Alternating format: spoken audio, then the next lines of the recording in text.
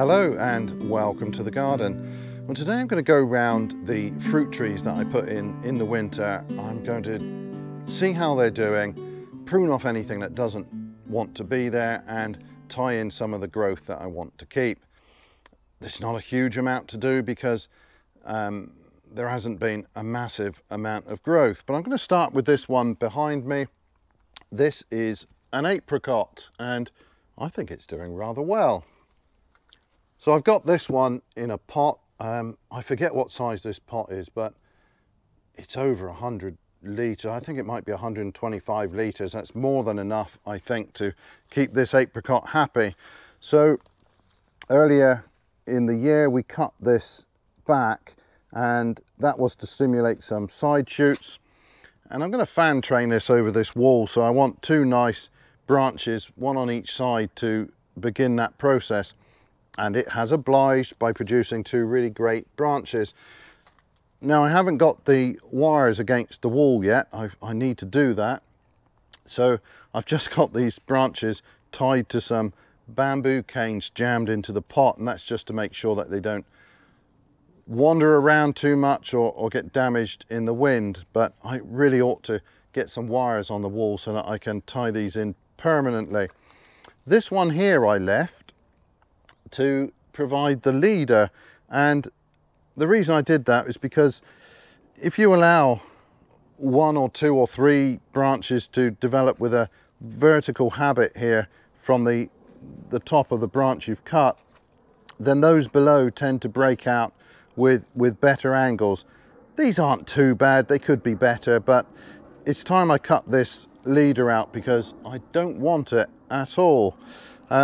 That looks a little bit big for secateurs, so I could get the loppers out, but I think I will cut that with the pruning saw. I've got a nice fine pruning saw here that's going to make a really nice cut of that. So I want to be careful. I certainly don't want to come through here and damage that. And I want to prune these now because there's still time for this to heal properly. It's not a bad time to do a little bit of pruning on the stone fruits. So I'm going to make a gentle sloping cut here. So that's a nice clean cut, and that should heal well at this time of year. And I'm just left now with those two branches, and that's going to be perfect for continuing the fan training next year. Well, next I'm going to look at the cherries in the fruit cage. Now these I'm trying to train in a method referred to as Upright Fruiting Offshoots. So the idea here is to have one branch, the main branch, laid fairly flat, and from that produce a number of vertical shoots, and that's going to provide me with the fruiting wood. Now cherries have naturally a fairly vigorous vertical habit, and this kind of exploits that, spreads that vigor out amongst a number of different shoots, and it's the only way I could think of for training the cherry trees in the small space we've got available here. I could fan train one at the end of the fruit cage, but that would be just the one plant, and here I've got a row of 5. Not been a huge amount of growth on some of these. There's at least one which hasn't produced any vertical shoots yet. All it's done is produce a large cluster of fruit buds around the leaf axils there, where I would have expected the new shoots to arise. I imagine it will get round to that next year. These are on pretty dwarfing rootstocks. They're on I think Giesel of 5, and the ground here is not great. It's the worst ground in the garden, so I think they're taking their time getting their roots down and getting established, and that's absolutely fine. I'm not in any hurry. Some of them though have produced plenty of new shoots, and where they've grown, the weight of that is now, they're hanging down, and I need to tie those into place. I might put some canes on here and tie them in more neatly later on, but for now I'm just going to tie into this reinforcing mesh that is serving as our trellis here. I'm not going to show all 5, of course. I'll just look at one of these and I'll do the rest off camera. So here I've got one of the cherries and it's produced some quite nice branches. Now I left this one on because it could be bent into place. These are the correct ones. They're growing up pretty much from the top of this main stem. This one's coming out the side, but as I say, I could bend that into place. Now I'm not going to. I think that bend is a bit too severe and I don't think I really need it, so I'm going to cut that back, remove that one there. But these others I just want to tie into place. Now I will go through and re-tie all of this stuff in the winter and make it a bit neater, but for now one little tie should keep that in place. I'm using this rubbery stuff, it's nice and soft on the wood there, and I'm going to put a few twists in to keep it away from the wire. It's always good to have some material, whether you're using string or a rubbery material. It's always good to have something between the stem itself and the trellis or whatever support you're using. And I'm just going to tack these up for now. Right. I think I'll do that.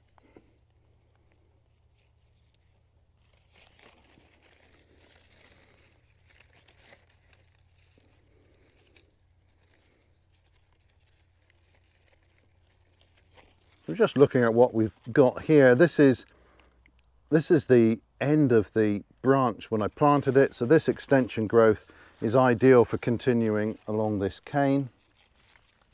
I've got a small shoot there which might develop further. It's not very vigorous. I think I need to put another tie around this to keep this in place. So let me do that first.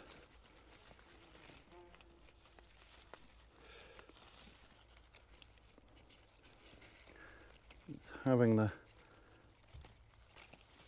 tendency to spring up there, which I don't want.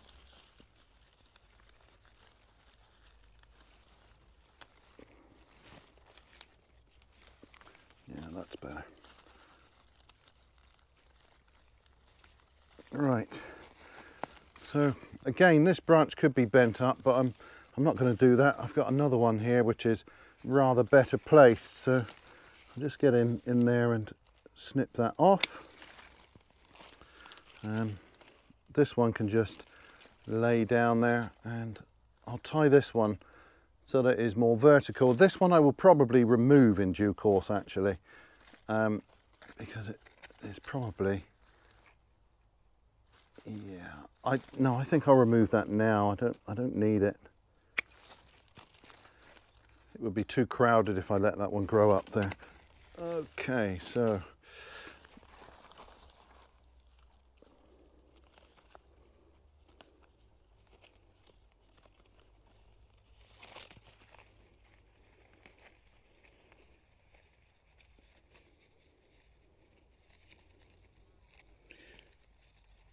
and I'll leave that for now.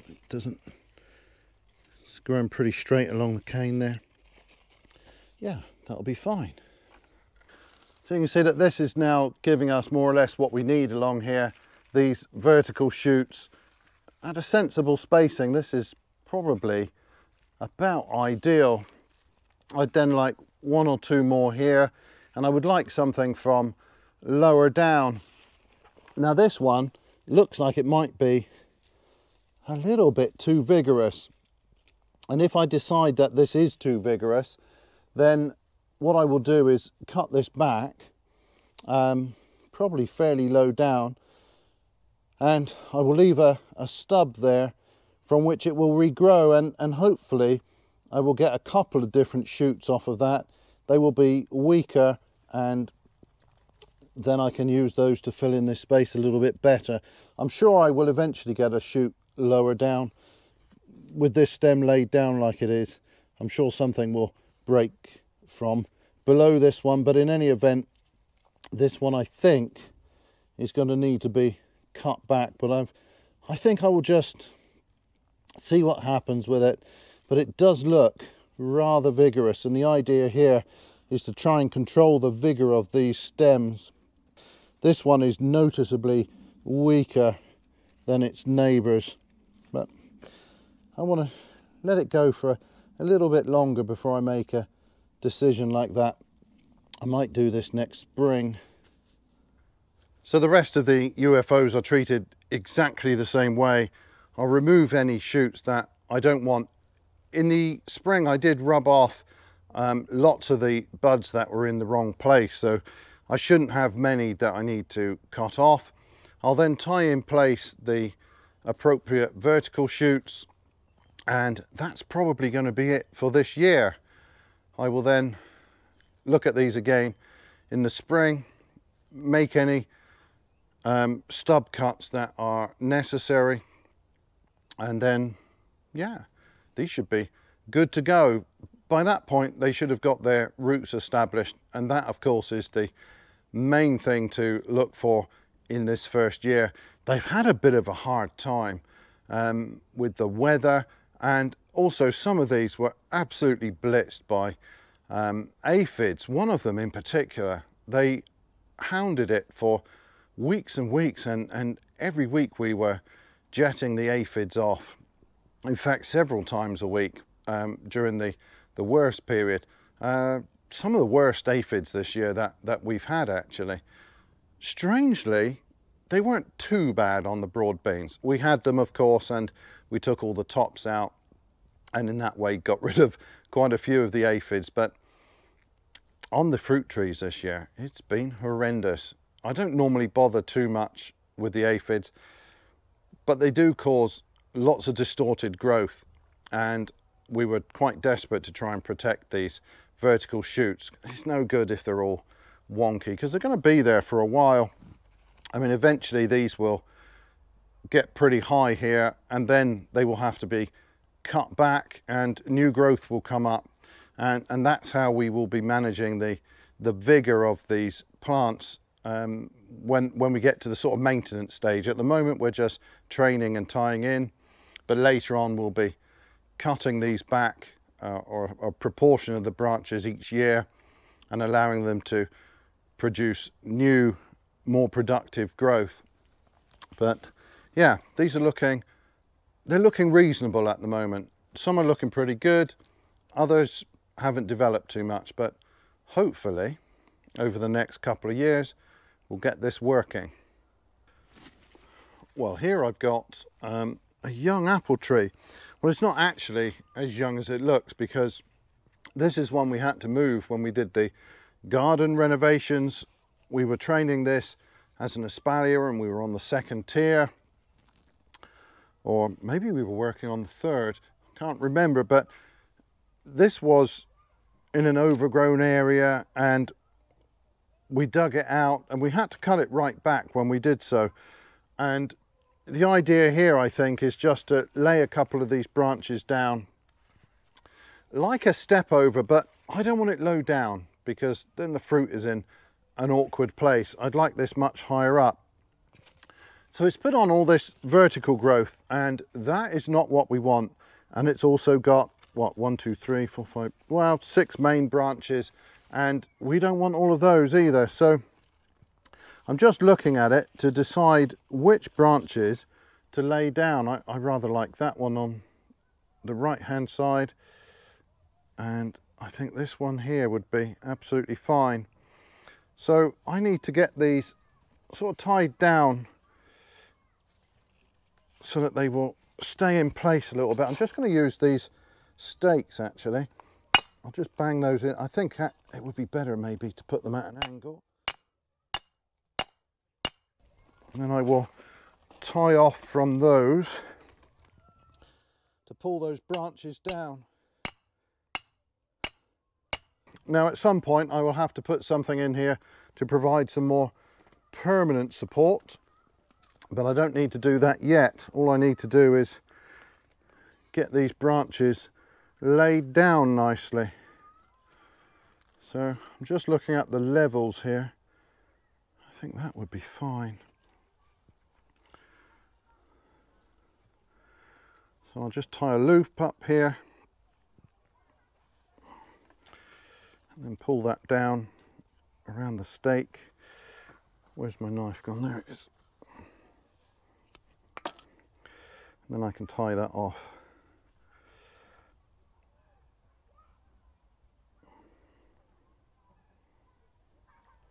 Yeah. And that will do nicely for now, and probably in the winter I'll put something across here. I will almost certainly have some rebar, some reinforcing metal bar, and I'll put some spikes in the ground and then a horizontal bar, and then I'll be able to tie these into something really solid. Doesn't matter now, it could just be a thin bamboo cane, but eventually I hope there will actually be some fruit on here. So these will be laid down. We've got a little bit of extension growth is going to be needed. I don't think these are going to be growing much more this season. Let's have a look. Well, these are still actively growing, but I think this one is not. Yeah, so I'm not going to get much further growth this year, but I will only allow that to come out another, I don't know, 8 inches or so, and then we're to the path. And similarly on that side, doesn't need to grow much more to get to the fence. And then it's a case of pruning this just as you would for a cordon, spur pruning this main branch here. Most of the growth will be vertical, and it will be important to keep that cut back during the summer.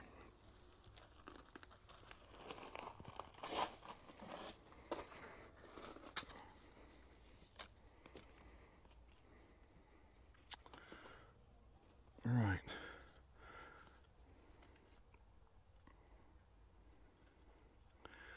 So again, I'll just tie a loop around that, and then I can pull that down. No, that's not happy there.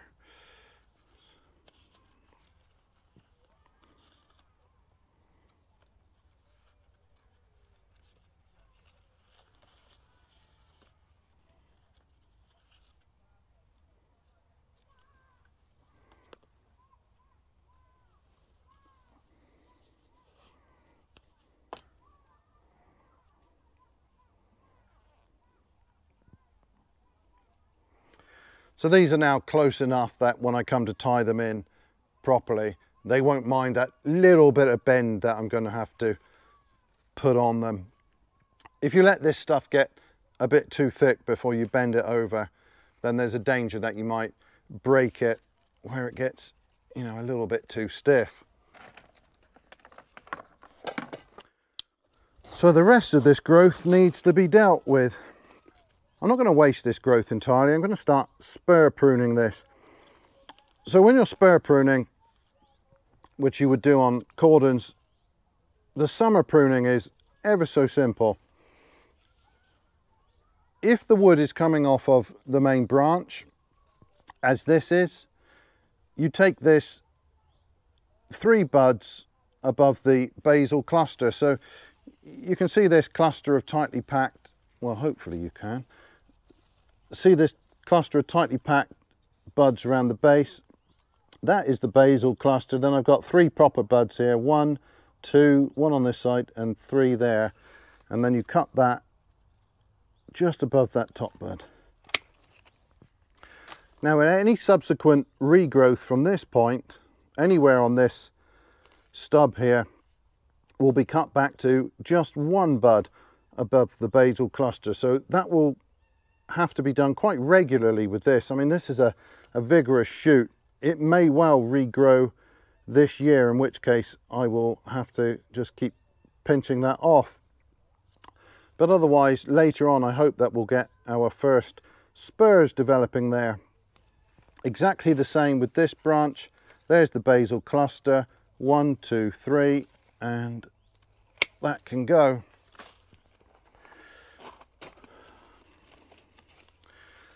The same here.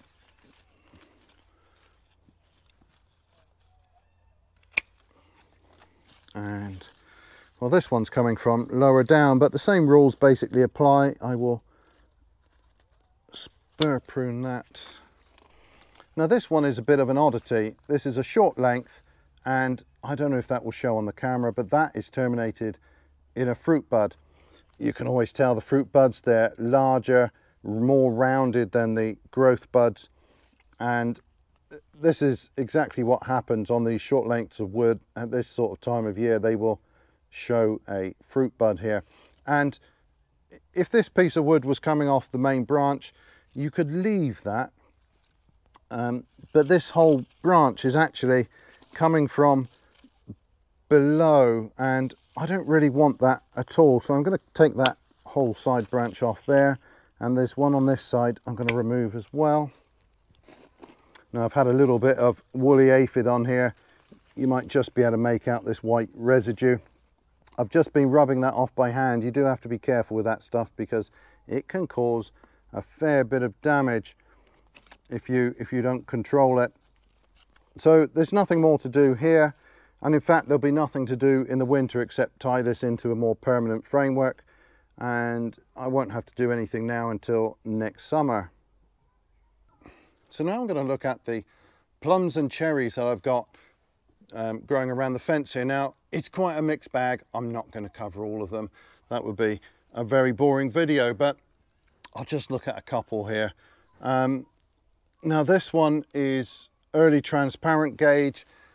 At the start of the year this had no side shoots whatsoever, so we headed that a little higher than necessary to try and encourage these lower branches to develop with wider angles. Now this branch here is actually very nice. I quite like that. We've got two candidates here to keep. I mean, what I'm ideally looking for is a nice Y shape here to begin the fan training. Now some of the others started with side shoots that we could take to form that Y, so they're a bit further ahead. We're then looking to take branches off of those Y-shaped scaffold branches, but this one had nothing, so I need to look at this now and decide what I'm going to keep. Now obviously I'm not going to keep this one in the middle. I'll just cut that off now just to get it out of the way. I will need to cut this back in a moment when I've decided what to keep. So I've got a silly little side branch here. It would have been nice if that had developed, because that would have paired perfectly with that one, but I'm going to have to keep this one. Now it's not perfect. It is a little bit high and it's quite stiff, but I think that will bend quite happily at the right sort of angle that I need here for my first branch. And then probably in the spring I will shorten this branch, and that's going to encourage further shoots to develop to start filling in the framework here. So all I want to do at this stage is just tie that in place, and then I need to pick one on this side, and there's not much in it, but I'm going to pick this one at the top. He's a slightly more vigorous branch. So I'll tie those in place first, and then I will cut out the others. On this side I want to pull this branch in a little bit towards the fence. It has come out at a slight angle. The other thing I want to do is just tie this one in a little bit more vertically, because this one here on the right hand side is so much more vigorous than this. So now I've laid down the right hand side, if I raise up the left hand side, this should develop far more quickly than the other, and hopefully we can balance the vigor there, because you don't want one side of the tree to have all the vigorous growth and there'd be nothing on the other. So if I tie it about there,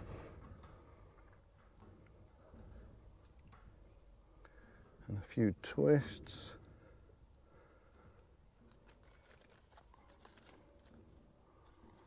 yeah, that will be fine.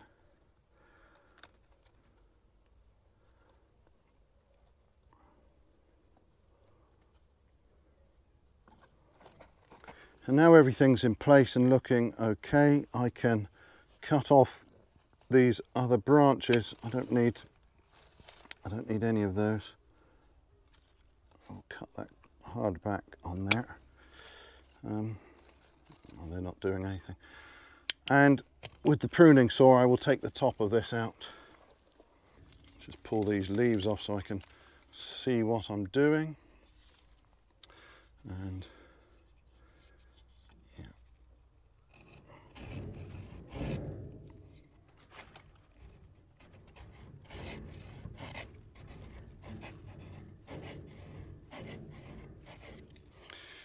Now I'm going to cut back through that.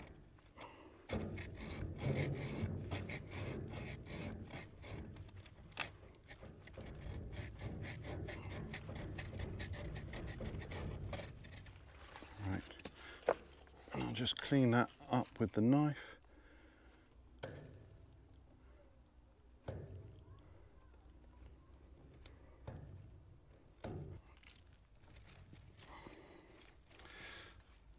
So that's fine, and at this time of year that's going to heal very nicely. I mean, you really don't want to do this in the winter, so late summer is fine for pruning the stone fruits, but after that, after you move into autumn, it's best to leave them then until after bud break in the spring, because this wants to be really well healed before we get into the cold and miserable weather, which is quite likely to bring on the diseases to which these fellows are rather prone, things like silverleaf and canker.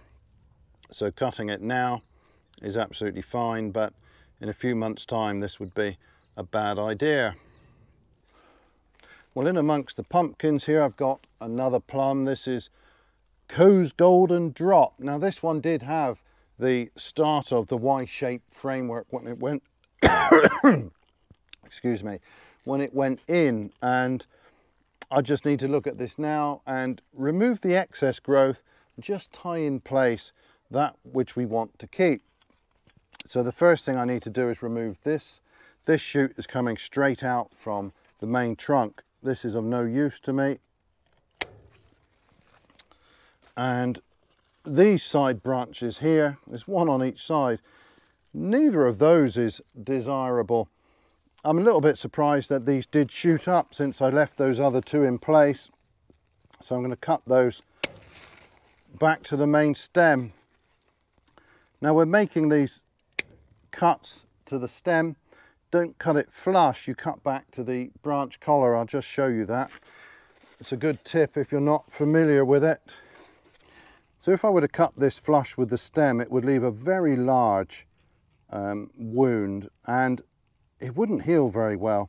You can see perhaps on these that there's this area of callus here, and cutting back to that, this is known as the branch collar.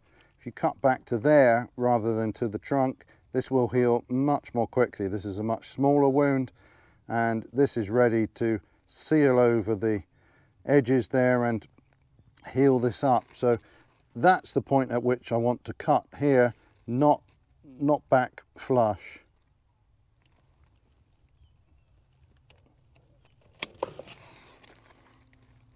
And this is going to heal quite happily now.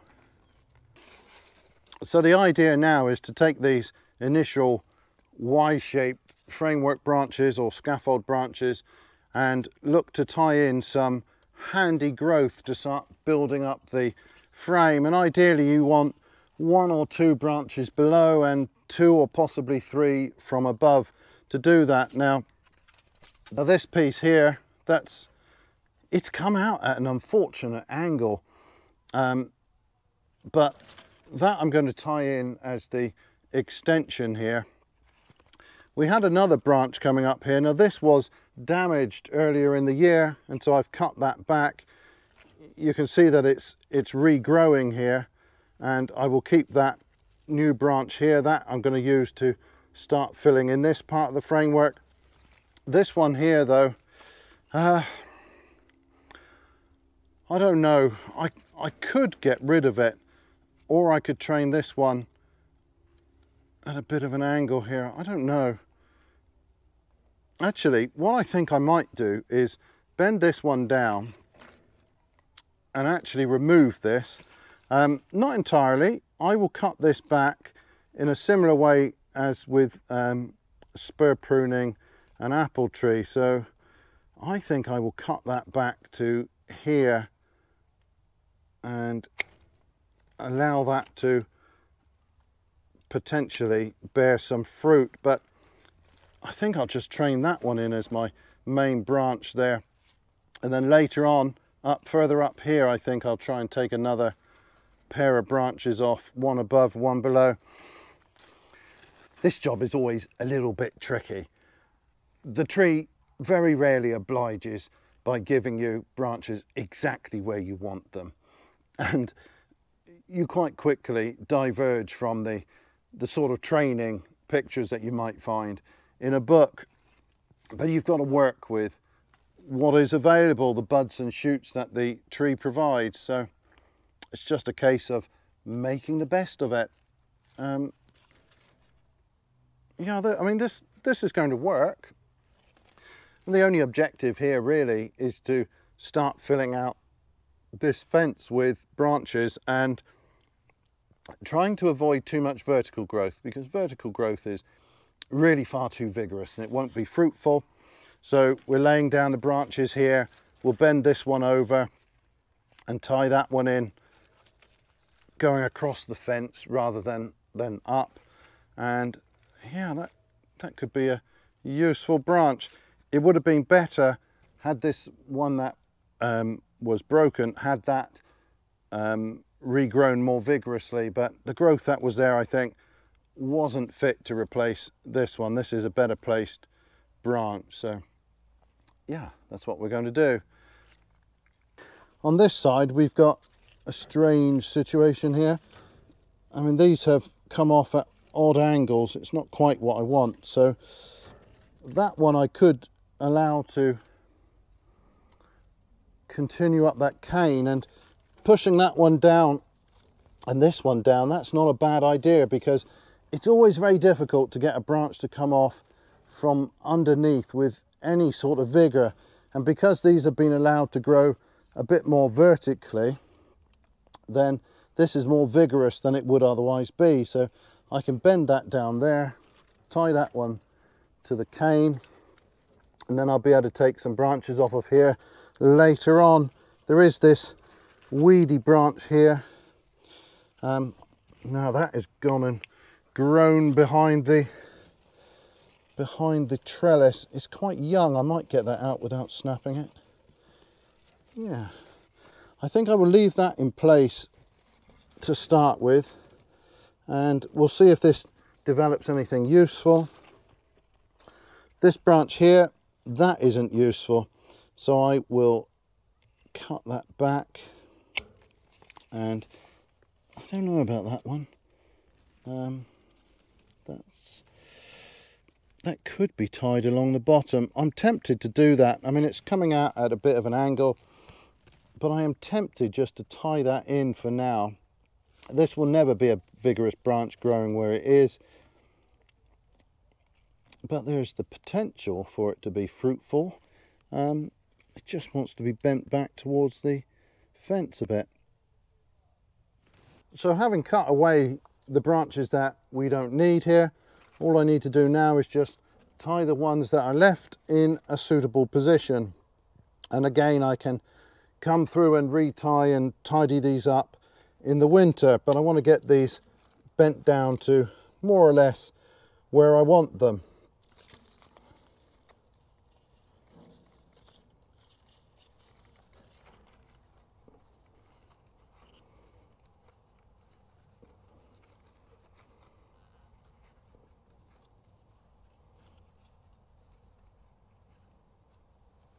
It's much better to do this sort of thing when the branches are still quite young and flexible. That one just needs tying back. I don't want to set this too low because it will never grow anymore if I set that too low. So for now, I'm just going to lift that up slightly, and when this branch has grown a little bit more, then I can lower it back down. What have I done with the knife?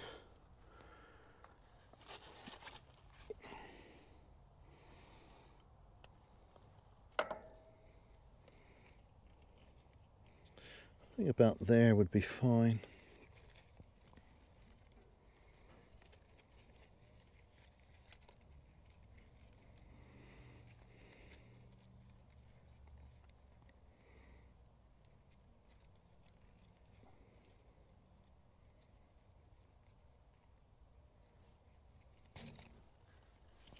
Yeah, that's not too bad.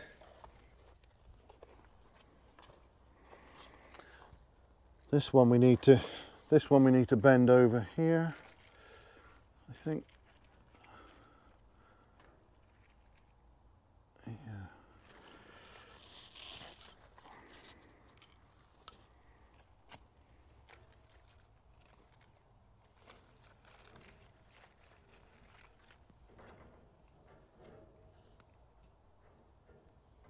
Nice thing about this reinforcing mesh as trellis is that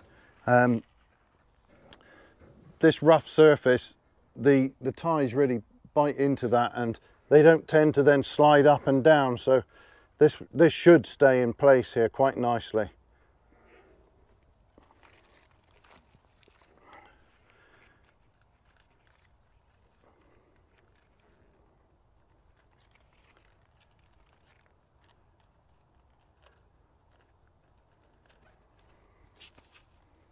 I'll just have to keep an eye on that to make sure it doesn't start running behind the trellis here. That can be really rather awkward.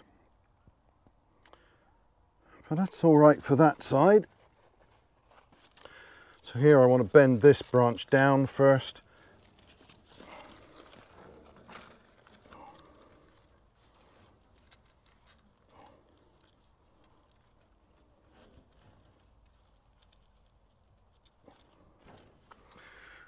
I think a couple of loose ties for now will be fine.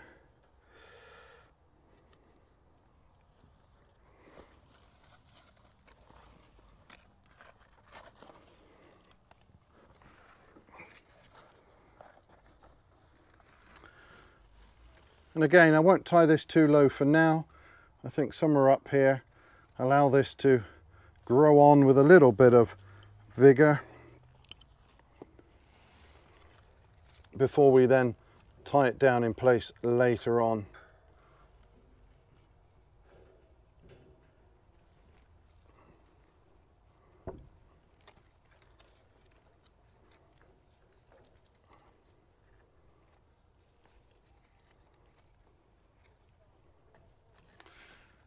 Yeah, that'll do nicely.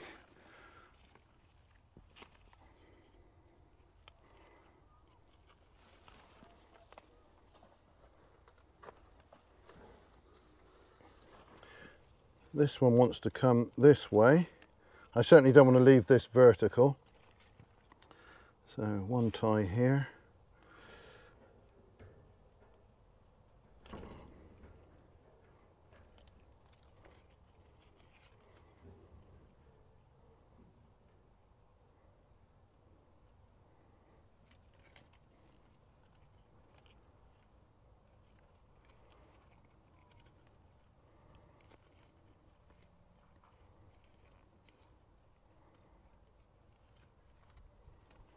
This is rather weedy, but I think it might now start to develop a little bit better now we've laid these other stems down.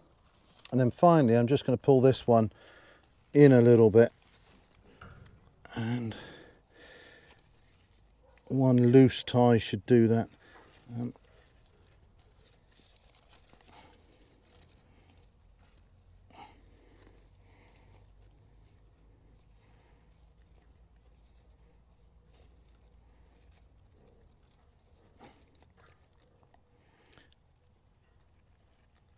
That should keep it in place well enough for now.